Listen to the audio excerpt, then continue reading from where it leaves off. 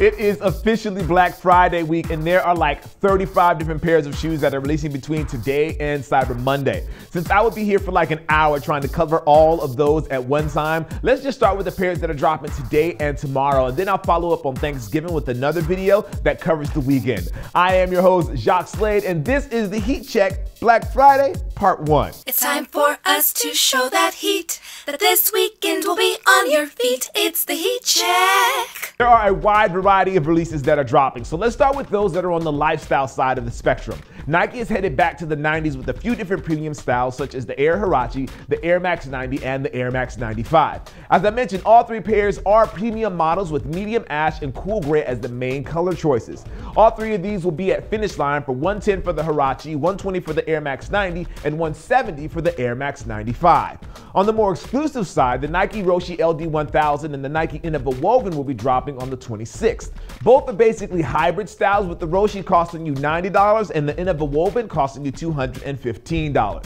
KD is also getting into the lifestyle mix with a beta fish inspired version of the KD7 lifestyle. These have a really interesting looking upper with a lot of colors. Those are $125. For the last two lifestyle looks, we have the new Hypercross trainer with a Northern Lights theme. That one's gonna cost you $150, and bringing up the back of the pack is the Nike Air Foamposite 1. The colors are officially Total Crimson and Game Royal, but I have a feeling that people are gonna be calling these the New York Foams. You can grab these on Wednesday as well for $230. Heat check. Switching to the performance-based kicks, Finish Line has a few runners in the pipeline for both men and women. The Pegasus 31, the Structure 18, and the Nike Elite 7 are all part of a new runner's celebration pack and feature tonal prints, paint speckles, and a metallic swoosh. Pricing is $110 for the Pegasus, $130 for the Zoom Structure, and $120 for the Elite 7. All drop at Finish Line on the 26th. The Nike Lunar TR1 is also making an appearance this week with Oregon branding. Duck fans can grab those for $120. On the basketball front, the Kobe 9 Elite is making a comeback this weekend in a gaming-inspired colorway that mixes sequoia and rough green. You can grab those for $225 on Wednesday.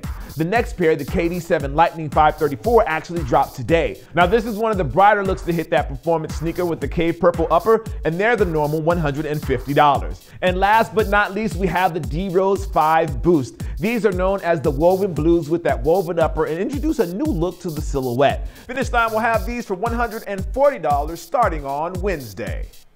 Heat check. As I was saying, there are a ton of shoes that are going to be dropping over this Black Friday week. This is just Part 1. Make sure you look for Part 2, which is going to be posted on Thanksgiving Day. I am Jacques Slade. If you're looking for anything in this video, make sure you hit the links down in the description because it'll take you directly to the shoes over on the website. Again, I am Jacques Slade. This is the Heat Check presented by Finish Line, and as always, I appreciate you. All right, guys, you have a great Thanksgiving. I'll see you soon. Peace. On the upper that allows it to still remain visible. I actually wore test these in the Elite socks, and I usually wear just the regular Nike dry fit socks, and my foot didn't feel really hot. I wear the dry fit one just because I feel like my feet get really hot really quickly, and I didn't